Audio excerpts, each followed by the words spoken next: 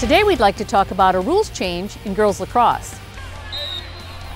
There's a new rule in girls lacrosse this year that's designed to allow a great flow of the game, and it's called the self-start.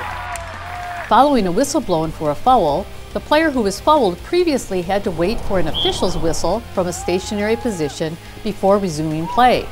The rule change this year allows for a player to self-start or resume the game from a settled stance after being awarded a free position with all other players at least 4 meters away.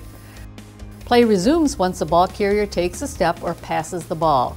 Once play has commenced, the defenders may engage in play with the ball carrier.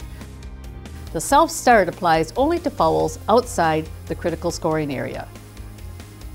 To learn more about other rules changes this year and everything girls lacrosse, visit the MHSAA website.